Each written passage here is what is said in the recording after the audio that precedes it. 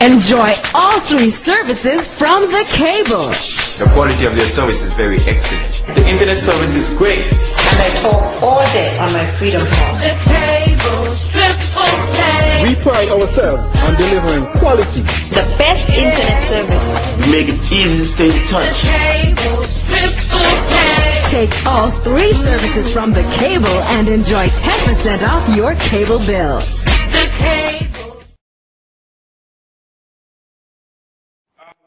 Original deputies signed to the newly created Outreach County Sheriff's Office, Walt Disney World Tourism Patrol Unit.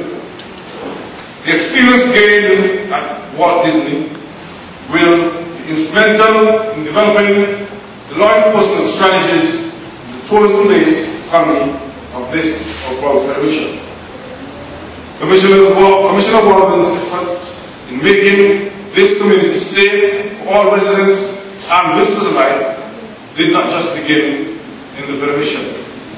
He was recognized for his efforts as Officer of the Month in 2010, 2009, 2008, 2007, 2006, 2005, 2003, and Officer of the Year in 2010, then he had a hat-trick, 2005, 2007.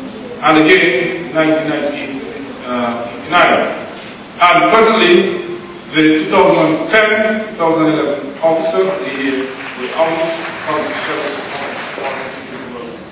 I recall vividly Mr. Goldwyn Haynes in 1973 told me at a public safety juvenile convocation in the U.S. Virgin Islands that St. Kitts had 2 main exports. One was sugar cane. The other was children with brains. Mr. Kane was not wrong in his assessment. Today, we no longer have sugar cane, but we still have children with brains. Unfortunately for some of us, some of our children are not using the full capacity of their brains.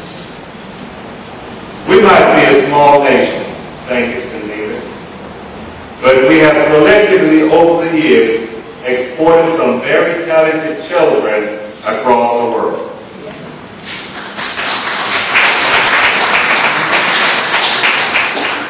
Today, we have descendants of these children making or having made an impact in most every city across the world. Alexander Hamilton is the first name that many of us think about when it comes to sons and daughters of the soil who have made an impact in their society and embraced their heritage and ethical values away from home. But there are others who, just like you and me, began with very humble beginnings. And I can think of 2 right now. Elena Leonie Elizabeth Davis, born 5 June 1900 in Bastille, St. Kitts, to Robert and Alice Maud Rebecca Angus Davis, moved to St. Croix with her parents at a young age. And it seems like the trick is to move to St. Croix at a young age. So did Alexander Hamilton, by the way. Moved to St. Croix at a young age. Elena would later marry Adam Christian, a native of St. Croix. Elena Christian contributed immensely to the education of the people of St. Croix. The Elena Christian Junior High School in Christiansted is named in her honor, even though she was not born in St. Croix. And it was done while she was alive to see it. Elena Christian's son, a descendant of a native of this soil, was the first district court judge of the U.S. Virgin Islands. His name is Judge Merrick Christian. And Elena's granddaughter, who was born in St. Croix, and Elena being a native of this soil, her granddaughter is the U.S. Congresswoman of the Virgin Islands. They have all followed in her footsteps of exercising tolerance, compassion, and self-respect. Another example of children of citizens of the Federation being born abroad, but holding on to the values they were taught by their parents from the Federation is Constance Baker Motley, the daughter of Willoughby Baker and Division. Like a native Christian, Willoughby instilled in his daughter the values he learned in the Federation as a child. Willoughby's daughter Constance would grow up to serve citizens in America who were denied a basic right in the United States, which is the right to an education. The virtues instilled in Constance by her father had led her to fight for all people and the passage of legislation in the United States, known to all of us who have went to school in the United States, as Brown versus the Board of Education. Constance would go on to the U.S. Supreme Court 10 times, and she would win her cases 9 out of the 10 times on behalf of equal rights for citizens who were disadvantaged in the United States. And as I speak right now, I'd like to acknowledge in the back relatives of Constance Baker Motley, myself, and the Walwyn sitting back there.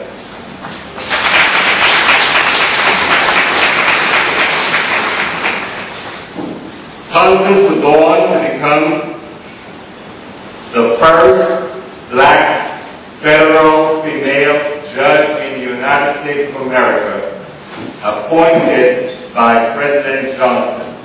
Her father was from Nevis. She would go on to become a member of Columbia Law School. She was the first black woman accepted into that law school.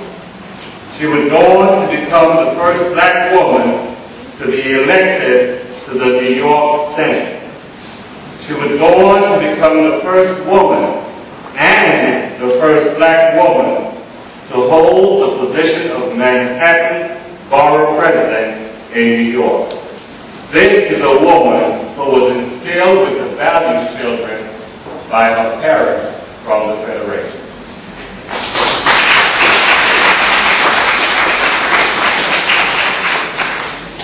I can go on with many stories like this. People like you and me who have made a difference because of the teachings that they received here in the Federation. It was John Didion who said that the willingness to accept responsibility in one's own life is the source from which self-respect springs. I wish to appeal to our young people, those in here and those out there in the land, who find themselves in various stages of decision-making. Please, do the right thing and respect yourselves. You have an obligation to set the standard for responsible living. It is said that self-respect is the cornerstone of all virtue. With it comes self-discipline, self-control, the ability to set lifelong goals as an individual, and would reach out and the ability to affect the change of behavior and that lifestyle, because we know the benefits that such a change will engender. We are willing to do this as part of our efforts to preserve the heritage from which the nation of Vegas and Nevis is known. Distinguished ladies and gentlemen, we are cognizant of the fact that society in now which we live has changed exponentially.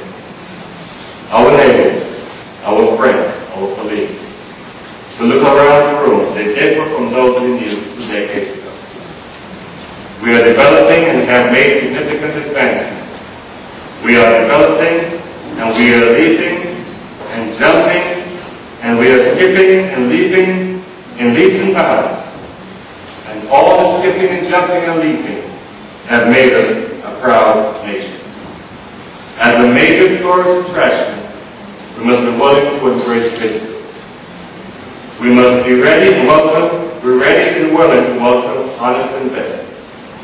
They will differ from us in many ways, but we will be tolerant and show them significance of the core values that have distinguished us as a people and as a country.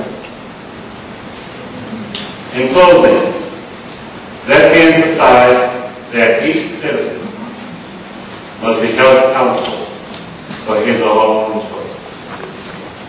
However, the proper upbringing, built in morals, values, and boundaries will help to ensure that an individual will make the right choice when called upon to make a decision. I appeal to our young people who are listening tonight, those of you here too, but especially to the ones that are listening and they know who they are. I appeal to you, and I emphasize repeatedly that there are better options for you. Self-respect, tolerance, and compassion will in no way lead you into a life of crime.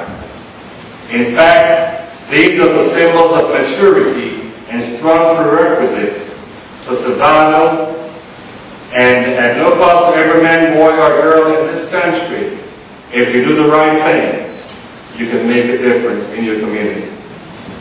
I therefore recommend that we begin from today in our homes, in our schools, our workplace, in our communities, and our country as a whole, to commit ourselves to preserving our rich culture, our proud heritage. Teach our boys and girls, our young people, to respect themselves and others. Show them how to be tolerant and compassionate by living out these virtues in our daily lives. Let us carry the torch of heritage like the great Olympians to the next generation. Beginning now, this very evening, let us keep the flame aglow with these virtues that we know, and we'll steer them from a life of darkened by lack of self-respect, intolerance, lack of compassion, all of which have the capacity to engender violence. And while we're speaking about violence, I want to say this as I close. Violence has no place in our society. I am not now, nor ever will be, tolerant of the actions of the criminal element in our federation. I want them to know that while we are willing to help them and have been dialoguing with them for the last 2 weeks, the wrath of the law will fall on them if they are linked to the perpetration of any violent crime in this federation. We are still holding out the olive branch to those of you who are willing to leave the gangs. Some of you have made contact with me this week, and some of you have sent messages to me. I want to help you leave the gangs, but I cannot be tolerant of your actions. I have received your messages, and I appreciate what you have been doing these last couple of weeks. However, let me be very clear. I do not want any more mothers crying. Please help me keep it that way. Do the right thing. Stop the killing. You understand what I'm saying to you, and I know you understand it. Ladies and gentlemen, God bless you, and God bless the Federation.